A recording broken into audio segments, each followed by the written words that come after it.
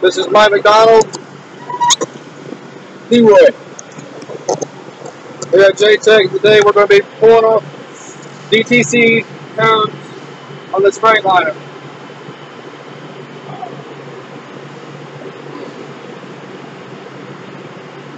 First thing you want to do is connect your code reader to your J1939 plug. Well, that's what we're using today. Power on your code reader.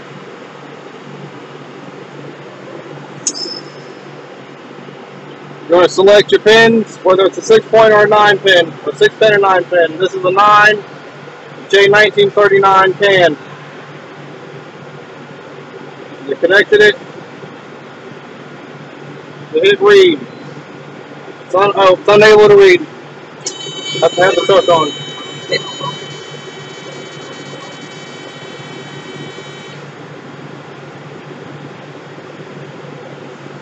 It's reading right now. Give it a moment. Alright. There we are. It says that we have 8 components. Oh, and 8 fault codes. What you're going to do with this particular one, you're going to want to go to the menu. You want to view your faults. Oh. Can you guys see it? Sorry if you guys can't see this.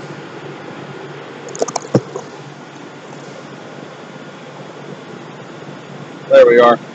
Alright, so it's inactive code 1 of 8. Your headway controller. It says the primary vehicle data network is erratic, intermittent, or incorrect. Second code, your headway controller with the antenna band and intelligent device or component. Your third code, tire pressure controller. It says no text is available, but it's above normal operation range. The most severe level. Probably not too good. And you have your tire pressure controller. Again, as this condition exists. Tire pressure controller, once again. Tire pressure controller. And you have your forward-looking collision warning system. Erratic or intermittent. And your forward collision warning, saying that the abnormal update rate. Now, we don't know particularly what these codes are for, but this gives you a good idea on where to go for whenever you start doing your troubleshooting under the hood or checking circuits and fuses and so on and so forth.